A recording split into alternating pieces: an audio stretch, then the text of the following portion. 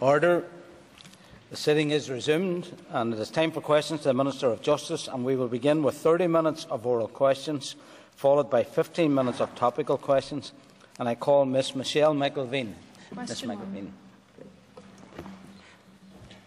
Principal Deputy Speaker, it is very important for me as Minister and for my department as a whole that the PSNI and other criminal justice agencies are adequately resourced to bring those responsible for the murders of the disappeared to justice. I will continue to work with colleagues at the Executive to ensure that sufficient funding is made available to them. Anyone with any information, no matter how small, should pass this on to the relevant authorities. It is important that every effort is made to help ease the terrible ongoing suffering of these unfortunate families. Thank you, and thank the Minister for his answer. With the finger blame being pointed very firmly in the direction of Sinn Féin President Gerry Adams, from beyond the grave by Brendan Hughes and from among the living by Billy McKee, will the Minister join with me in calling for the Sinn Féin President to provide the authorities with the information they need to give the families of the disappeared the peace they need and allow the bodies of the disappeared to be buried with dignity? Well, Principal Deputy Speaker, I cannot point the finger at any individual, whether the President of Sinn Féin or anywhere else, but I do, however, repeat the words on the 5th of November by the Taoiseach in the Dáil, when he said that somebody ordered that Jean McConville be murdered, somebody instructed that people take her away, someone instructed Dolores Price to drive the vehicle used to cross the border, and someone gave the instruction in respect of what happened. Whoever has any information, whatever that may be, whatever office they may now hold, has an absolute duty to do all they can to assist in the recovery of those who were disappeared. I'll call Tom Elliott for supplement. Thank you very much, Principal Deputy Speaker. And I thank the Minister for that, and I do appreciate his issue around additional funding can be provided. But is there any other investigative process that can be progressed by the Department of Justice or the Police Service of Northern Ireland in relation to this, even on a cross-border basis with the Garda Síochána?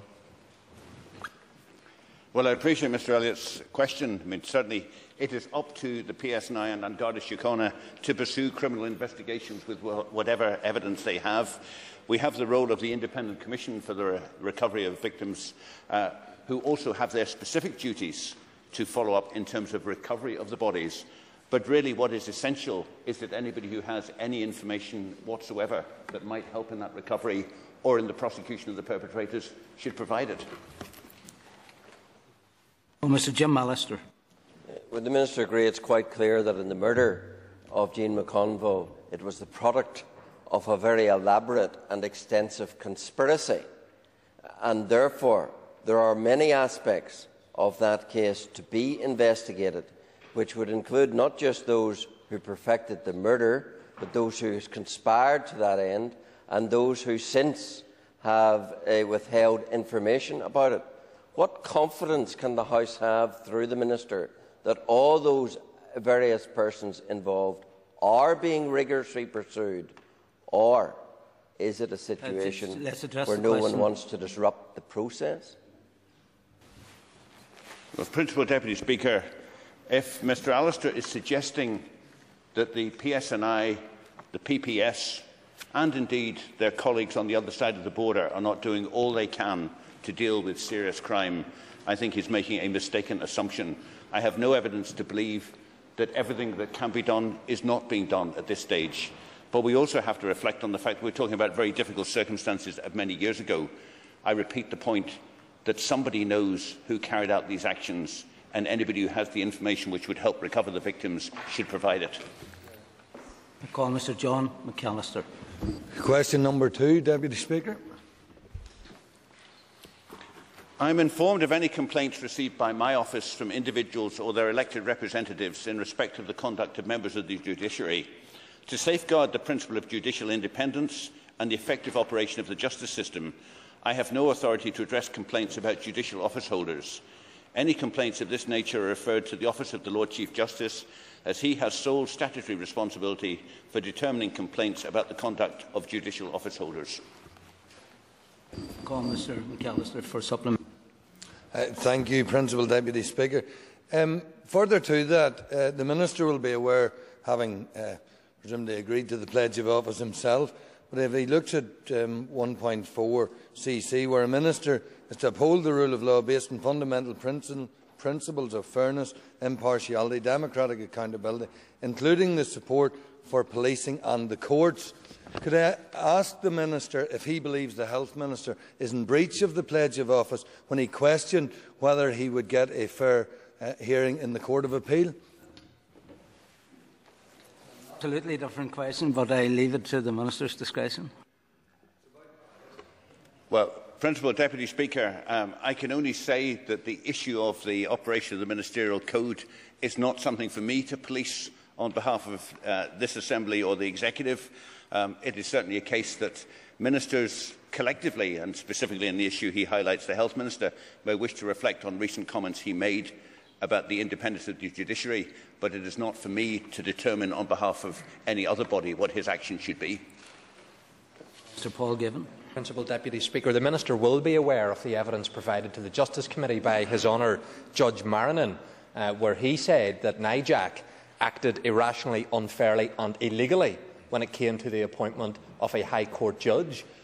What concern does the Minister have, based on that evidence that was provided to the committee, about the way in which NIJAC operates, given that its chairman is the Lord Chief Justice?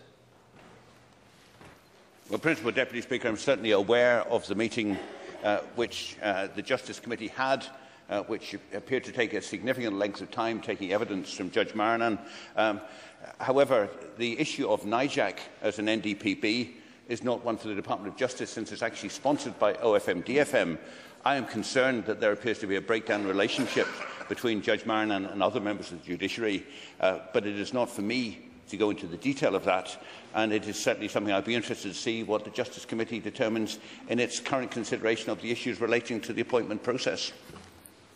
Mr. Samuel Gardner. Mr. Principal Deputy Speaker, may I ask, has the Minister any plans to review the Northern Ireland Judicial Appointments Commission? Well, no, Principal Deputy Speaker. As I just said, the NIJAC is a body, an arm's length NDPB of OFM-DFM, so it is not for me to consider a review of it.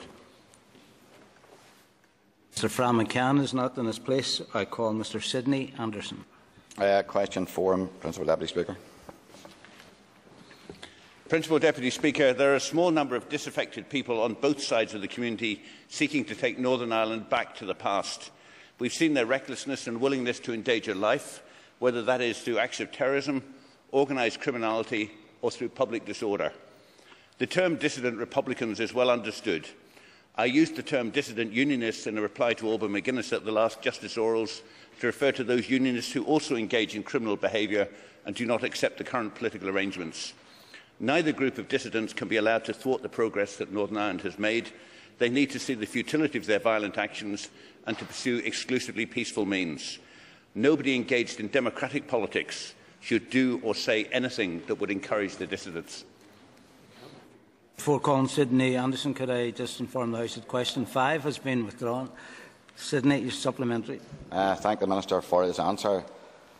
Principal Deputy Speaker, the term dissident unionist is offensive to law-abiding unionists, and I would wish you to put it beyond all doubt and confirm that you do not regard those engaged in legitimate peaceful protests, such as those on the flags issue and the ongoing protests at Twiddell Avenue, as dissident unionists, and that we must all be very careful in our choice of words. Thank you. Principal Deputy Speaker, I regard those who break the law, whether or not they claim to be peaceful, as dissident. I call Mr. John Dallet. Mr. Deputy Speaker, my question has almost become superfluous because I think the Minister has made it absolutely clear. Does he agree with me that those involved in loyalism who are causing disorder and mayhem are in fact dissidents? Well, Mr. Dallet has correctly identified the way in which I used the phrase last time, the way in which I have used it again today, and I believe that people need to be very careful if they sit here with a democratic mandate that they do nothing to encourage such dissidents. And I call Mr. Patsy McGlone. Question number 6. Principal Deputy Speaker, the family of Columba McVeigh have suffered greatly throughout the last 38 years. and it is a matter of great sadness that both his parents have passed away without being accorded the dignity of giving their son a Christian burial. His family, and indeed the families of the other disappeared, are to be commended for their continued efforts to establish the truth behind those events that led to the death of their loved ones. The Independent Commission for the Location of Victims' Remains is the body established to help in these cases. I would encourage anyone who has any information that would help in any way to bring an end to the suffering of these families to make that information known to the relevant authorities. I thank the Minister for his answer, and indeed those who carried out any such form of nefarious abduction, murder and subsequent burial. It has to be one of the worst abuses of the civil rights, of our civil rights, that has ever existed. Could I ask the Minister, following on from his question, would he be prepared to meet with the McVeigh family or their representatives? Well, Principal Deputy Speaker, I have met in my time as Minister a number of families, those who were bereaved or those who have suffered in other ways in various aspects of criminal activity and terrorism over the years. I'm quite happy to extend that to the McVeigh family and their representatives. Well, Lord Morrow for a supplement. Thank you, Principal Deputy Speaker, and I welcome the Minister's answer and the assurance that he has given to the House today.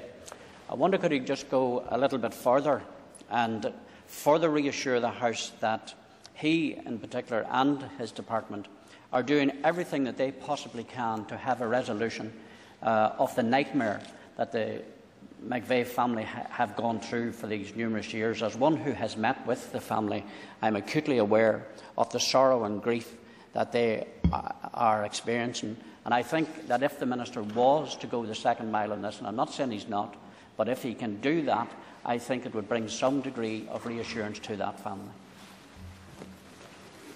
Well, Principal Deputy Speaker, I certainly take Lord Morrow's point. I'm not sure that there is much that can be done by my department as opposed to by agencies like the PSNI and Garda Síochána in terms of dealing with the specific concerns they have. But I'm certainly prepared to meet the family and see if there is anything that they would wish that can be done by my department. Call Mr. Leslie Cree. Thank you, Mr. Principal Deputy Speaker. Could I ask the Minister if, meeting with his colleagues from the Republic of Ireland, the issue of the disappeared appears on the agenda regularly? Well, no, Principal Deputy Speaker, the issue of the disappeared does not appear regularly on the agenda for IGA meetings with my colleague, the Minister of Justice and Equality. But certainly the ongoing issues of terrorism do feature in terms of looking at a joined-up approach across the island, and the issue of ensuring that we fight criminality in all its various forms is part of the issue. The specific responsibilities, of course, of the recovery of remains are not for my department specifically, but ongoing issues as to how we address these problems are very much part of our concern. Mr. Jimmy Spratt. Thank you, Principal Deputy Speaker. Question 7.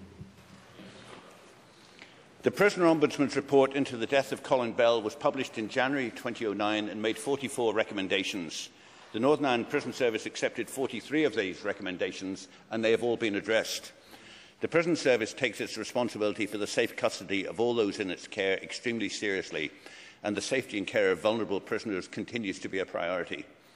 Every death in custody represents a personal tragedy for someone, and lessons can be learned in every case. I am satisfied that the Prison Service has made significant progress in this respect and has implemented a number of measures to deal with the serious failings identified in the Ombudsman's report. Mr. Jimmy Spratt for supplementary.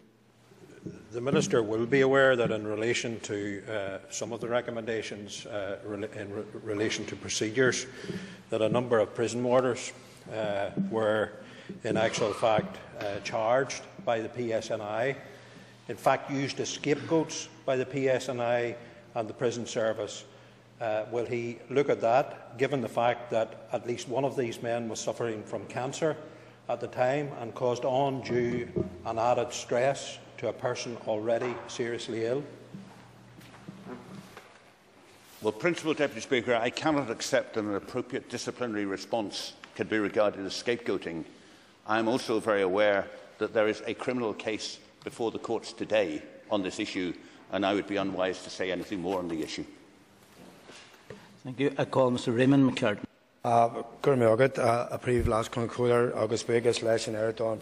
Can I thank the Minister for his answer? Indeed, can I reassure him that the Justice Committee like to think we give significant time to all the witnesses that appear in front of our committee. We don't select particular ones and give them more attention than the other. But in relation to the death of Colin Bell in McGabry, does the Minister agree that it was a death that could have been and should have been avoided? Just briefly to refer to Mr McCartney's opening remarks, certainly any session with any individual witness which lasts longer than an entire executive meeting does seem to me to be a fairly significant contribution. The serious point that he raises about the death of Colin Bell, clearly the recommendations made by the Ombudsman, the implementation of all but one of those recommendations by the Prison Service is an indication that the death should not have happened, that Colin Bell should not have died, and that there were serious issues to address in terms of how vulnerable prisoners are cared for. I believe that those lessons are being learned, but we are also well aware that prisons in every part of the world will see deaths in custody. What we need to do is to do all we can to eliminate them. Call Mr Sean Rogers. Thank you, Mr Deputy Speaker, and thanks to the Minister for his reply. Could I ask the Minister what further steps have been taken to assist prisoners who have mental health issues to ensure they get effective treatment for their illness? Well, I can assure Mr Rogers that the issue of mental health is one which is being taken very seriously at the moment. A number of the recommendations from the Prison Review team, Dame Anna Ors and her team's recommendations, included specific aspects of health care, including mental health care. At the last meeting of the Oversight Group, we had a detailed response from the South Eastern Health and Social Care Trust in terms of the work that was being done there, and the Permanent Secretary of DHS SPS sits on the Oversight Group to ensure that those lessons are being learned. Indeed, only earlier today I was discussing the ongoing issues of healthcare with the Director General of the Prison Service. So there is a lot of work to be done, that is fully acknowledged, but that work is underway. And I call Mr Mike Nesbitt. Principal Deputy Speaker, thank you. Just to follow on from Mr Rogers' question and the Minister's answer, could he therefore, on foot of his discussions, as he's just outlined, tell us how much is being spent on health care in the prison system and what proportion is being spent on mental health issues?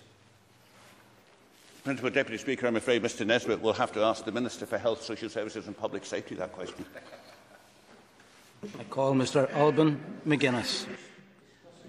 Thank you, Principal Deputy Speaker. Question number 8.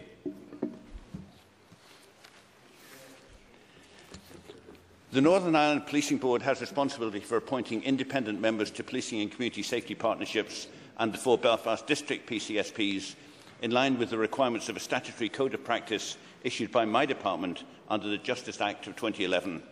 Following appointment, independent members can be removed if, for example, they fail to disclose a conviction or have demonstrably acted in breach of the terms of Declaration Against Terrorism and/or they are convicted of a criminal offence. In line with the requirements of the 2011 Act, responsibility for removing independent members rests with the Policing Board or the relevant council with the approval of the Board. Call Mr Alban McGuinness for a supplementary. I thank the Minister for his reply, Principal Deputy Speaker.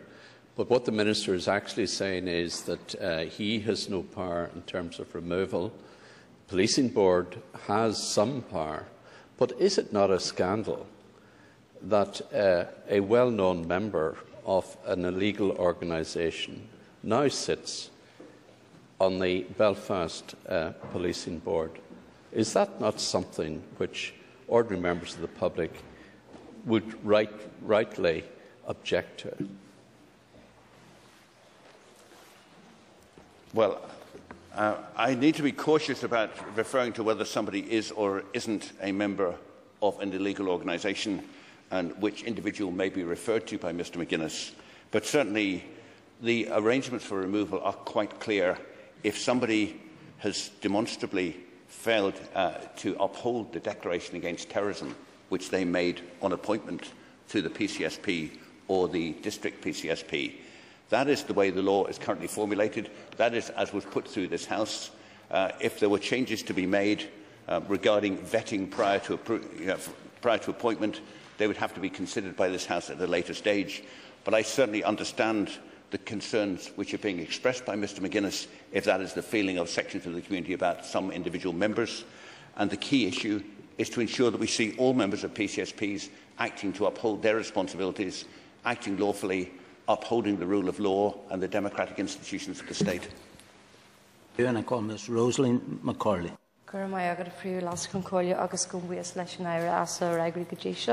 I thank the Minister for his answers up to this point. In light of recent events in Coleraine and East Belfast, can I ask the Minister what discussions he's had with the Chief Constable in respect of illegal loyalist activity and the status of the UVF ceasefire? It's a totally separate question and it's at the Minister's discretion.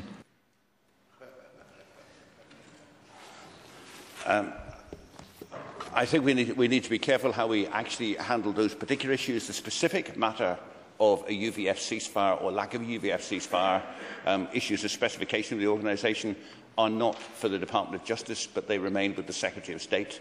But the member and others will appreciate that naturally, when I meet the Chief Constable, I discuss a range of issues which include criminal and terrorist activity.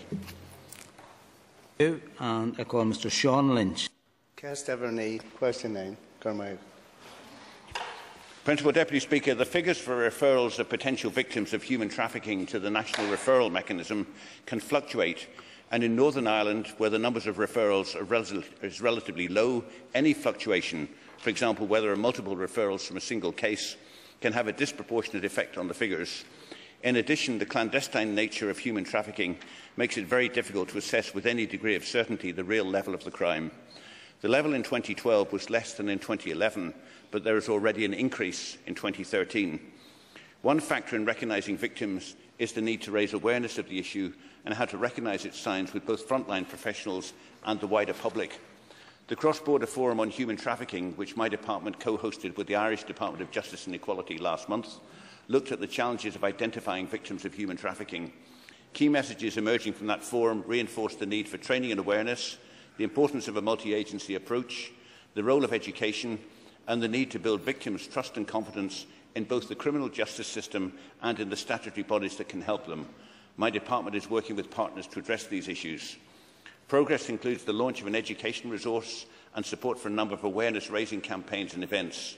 Training of frontline professionals has been prioritised by the Organised Crime Task Force, and my department has produced a leaflet to inform victims of how and where help can be accessed. The OCTF has also commissioned research on referrals from Northern Ireland since the NRM was established, in order that we are better able to understand and respond to both emerging threats and to victims' needs. And I call Mr. Sean Lynch for a supplement. And I want to thank the Minister for his answer. I want to ask him, how can the public assist in the campaign against human trafficking? I think, Principal Deputy Speaker, the key way in which the public can assist is by being informed of the issue, being aware of the kind of signs which apply to trafficking, whether it be the trafficking that we see in forced labour, particularly around agriculture and horticulture, whether it be the issue of people living in a house, where there are too many people coming and going, an unusual activity which may or may not relate to the sex trade.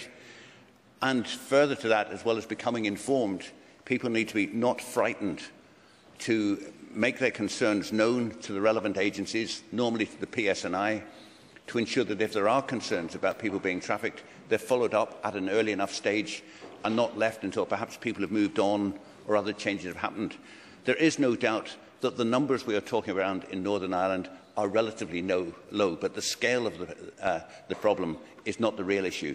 The issue is the horrendous crime that trafficking is, whatever form of trafficking it takes, and the importance that the public is aware, vigilant and responds. Call the Lord Morrow. Thank you, Principal Deputy Speaker. Can I just say to the Minister that there are many issues which him and I disagree with on how to take this matter forward. But there is clear evidence of late that perhaps he has initiated, but the PSNI are taking measures to create awareness of this human trafficking issue right across, well, we needn't say right across Northern Ireland, unfortunately it goes further than that. Can I ask the Minister, is this but a first step, and is it his intention to take further action to create awareness of this awful scourge of human trafficking? Well, I certainly appreciate the work that Lord Morrow is doing, and whilst he may highlight areas where we disagree, we can also highlight significant areas where we agree on the matter.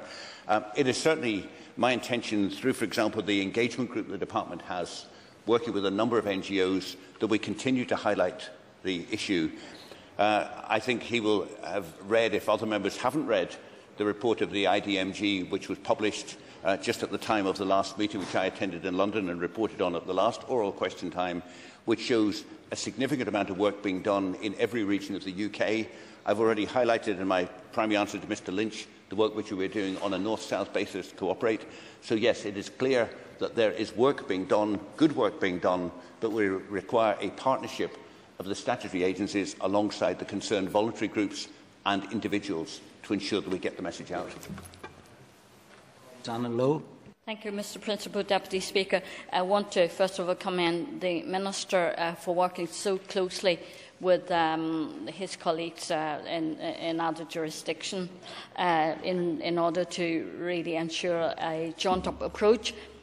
And can I ask the Minister, is he looking at the Home Office modern slavery bill at the moment that's going through Westminster, and is he looking to see whether there are elements in the bill that could be extended to Northern Ireland or replicated in Northern Ireland? Well, I thank my colleague for that question. I think she's slightly premature. The modern slavery bill is not yet introduced in Westminster, but the Home Office is engaging in a number of areas around it. I mean, there are a number of provisions there which, if they apply across the UK, will have relevance for us. I suppose one of the key issues, which is where at the moment there is a slight disagreement, but only a slight technical disagreement between Lord Morrow and myself, is the issue about a rapporteur mechanism as to whether there should be a rapporteur for Northern Ireland or whether we fit into a UK arrangement. It seems to me that if the Home Office carries through on the promises it's making in terms of an independent rapporteur for the UK as a whole, then the rapporteur may well be able to fulfil a significant function for Northern Ireland, looking at devolved and non-devolved matters, which would be beneficial to us. But we really do need to see the detail of what the Home Office is planning, and I will certainly be looking at that as my officials are engaging with the Home Office and engaging with Lord Morrow and others as to how we carry that through. Call Mr Stuart Dixon. Question number 10. I'm happy to answer Kieran McCarthy as well as Stuart Dixon, Principal Deputy Speaker. I am pleased to report that plans for introducing statutory time limits are well advanced and that I intend to shortly launch a public consultation on our proposals. As developed by the Criminal Justice Board, the proposals are to introduce a single time limit for both charge and summons, starting at the commencement of formal proceedings, which is the date a young person is formally charged, or for summons cases, the date the complaint charging the suspect is made to the court. Once the time limit has been activated, justice agencies will have 120 days to reach the start of trial.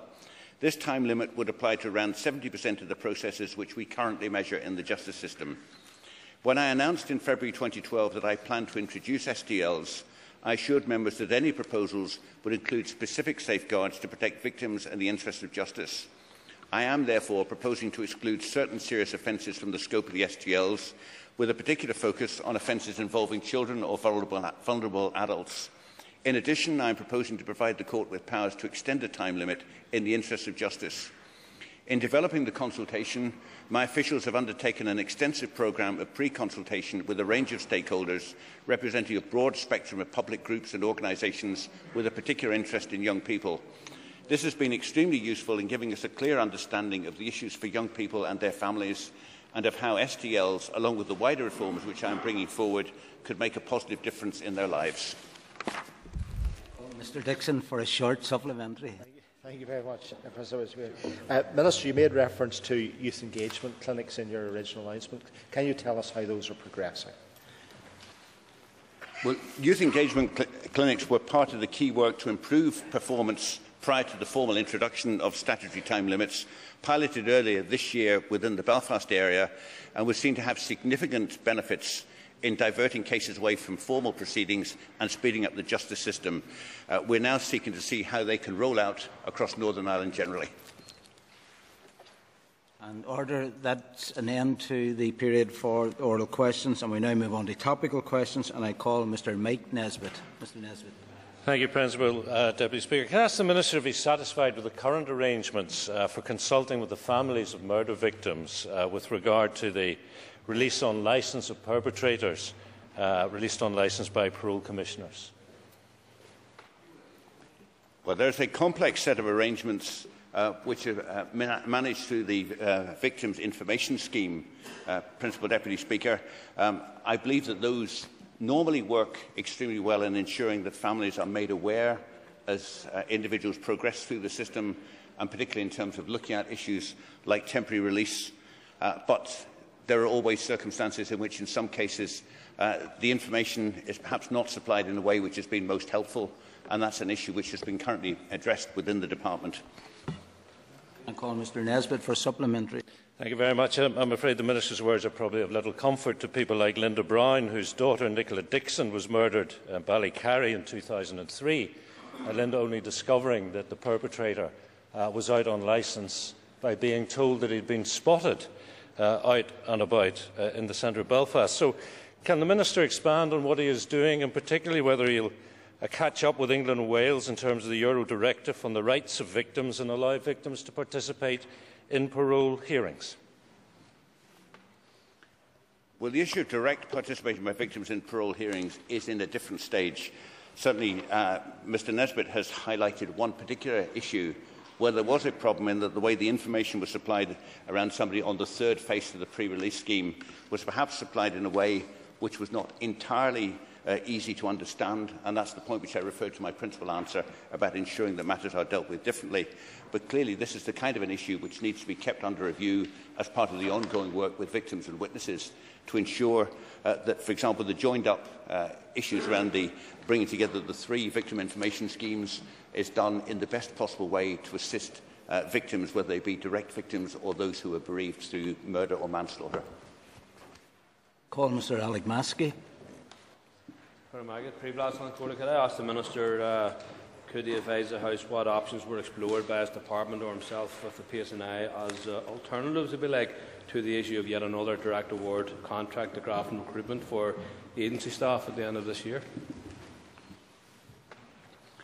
Well, I can answer to Mr Maskey that unless there is an issue about the department having a formal role of approving a business case because of the figures involved, the issue of direct award contracts is an issue for the PSNI to carry out. It is not an issue for the department to directly supervise.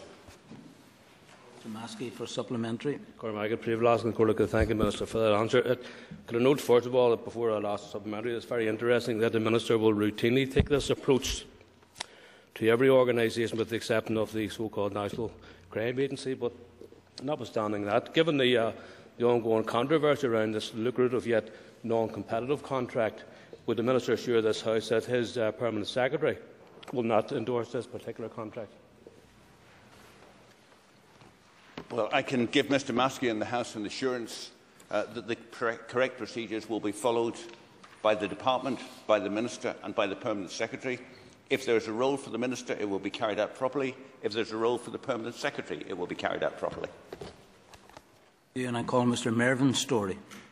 Thank you, Mr Deputy Principal Speaker. Can I ask the Justice Minister what progress is being made to ensure that Northern Ireland plays its full part in regards to the National Crime Agency, and rather than having the continual platitudes in this House about trying to go after people who break the law, that when we have the opportunity actually to deal with lawbreakers and bring them to a system whereby they are accountable for their deeds and their ill-gotten gain is actually something of reality rather than just words? Well, Principal Deputy Speaker, I've certainly told the House on a number of occasions about engagement which I've had around the National Crime Agency. I continue to believe it's vitally important that we get the full benefits of having the NCA operational in Northern Ireland in the devolved sphere, as well as, of course, its current position active in the non-devolved sphere without any oversight from the policing architecture that we have. In the latter part of October, indeed on the 25th of October, I wrote to Sinn Féin members setting out some responses to questions which had been raised, and on the 22nd of October I was given an undertaking by members of the SDLP to provide me with a paper setting out some of the concerns they have. I remain active and keen to engage around those issues, but at the moment the ball is respectively in the court of those two parties and not with the Department. I can assure the House in general that the Department will respond speedily to any representations made by any party in the House. I call Mr Mervyn Story for a supplementary. I thank the Minister for clarifying that, and obviously it will now be interesting to see what the response of those two parties that talk much about dealing with those who are lawbreakers are actually prepared to come up with suggestions as to how this vitally important element of our structures against criminality and criminals is implemented. But could the Minister give the assurance to the House that it won't just be around the issues of accountability that will be addressed, but it will be real, meaningful progress to ensure that Northern Ireland plays its central role in this very important issue to ensure that criminals and their assets are pursued and put out of business? Certainly, Principal Deputy Speaker, that is my intention, to ensure that we have the National Crime Agency operating in every respect in Northern Ireland in support of the PSNI and other agencies, playing its part in the Organised Crime Task Force alongside other agencies, whether local and devolved or UK-wide agencies operational in Northern Ireland. I believe that should be the ambition for all of us. That has to be done in recognition of the specific policing architecture we have in Northern Ireland, as I've said on many occasions, both in this House and in negotiations with Whitehall ministers. I remain committed to seeing that happen. I welcome the fact that I have had positive comments on that from all parties in this House, and I just hope that we can carry through and get the details sorted out from those who are currently asking questions but haven't responded to the last points I put back to them. I trust that we can do that as speedily as possible. And I call Mr Sidney Anderson. Thank you, Principal Deputy Speaker. Can I ask the Minister for his assessment of the high levels of sick leave within his department and within the Northern Ireland Prison Service? Well, Principal Deputy Speaker, Mr Anderson correctly highlights why sick leave is seen as at a high level within the DOJ, because prison officers are classed as departmental employees in terms of the way the statistics are produced. And I think we could all accept that there are circumstances in which somebody who has a relatively straightforward desk-bound policy job might be able to go to work when, with similar sickness, they would be unable to work as a prison officer. That is a large part of why, in fact, that's probably the almost total part of why DOJ absentee figures are higher than the civil service average. It is an issue which is being addressed both in the core department as in other departments and within the prison service itself. But we do have to recognise the circumstances under which prison officers work and accept that their rate of sickness will always be higher than for other staff. Mr Anderson for a supplementary. Thank you, Principal Deputy Speaker, and can I thank the Minister for his response. Minister, I understand that the Northern Ireland Prison Service predicts a further increase in sick leave in 2013-14. Would you agree with me that sick leave levels are being made worse by the low staff morale at present time, caused by the speed and nature of the current prison reform programme? Well, Principal Deputy Speaker, I have no sign that there is low staff morale because of the prison reform programme.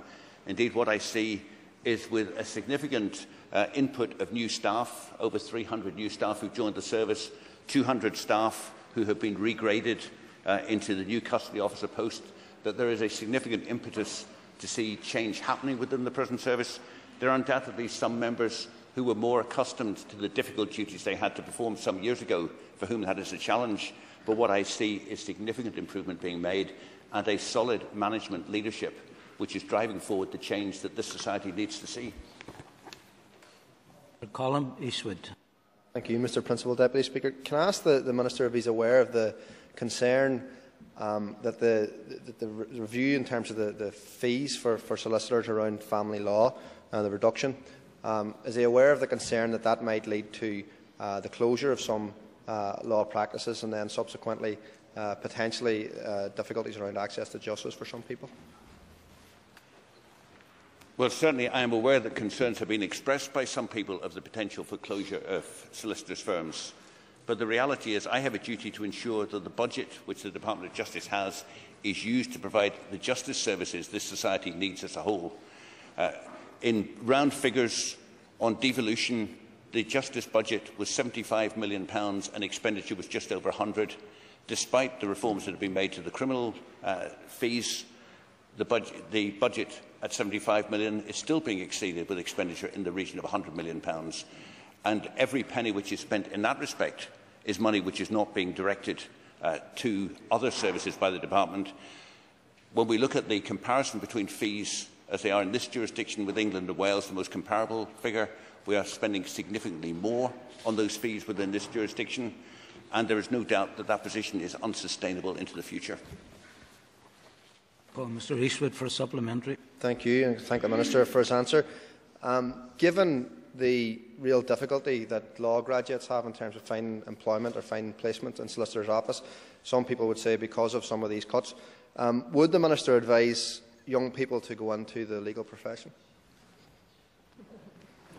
Well, it's not for me to advise young people on their career choices, except possibly the 4 young adults who are my children.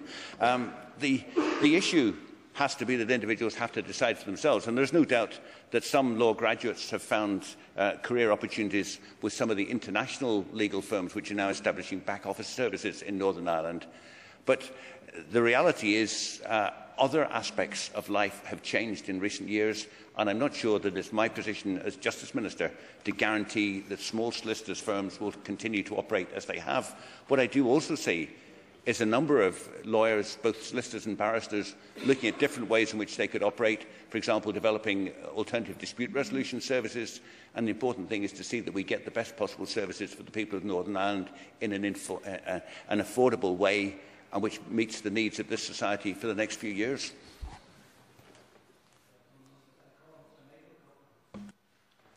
Thank you very much, Mr. Principal Deputy Speaker. Minister, given the concerns highlighted by the Public Accounts Committee regarding the awarding of the contract and the way in which it was carried out with respect to the regulator, have you any concerns about the proposals, given the fact that the preferred bidder or bidder designate for the Desert Creek College may be the same company?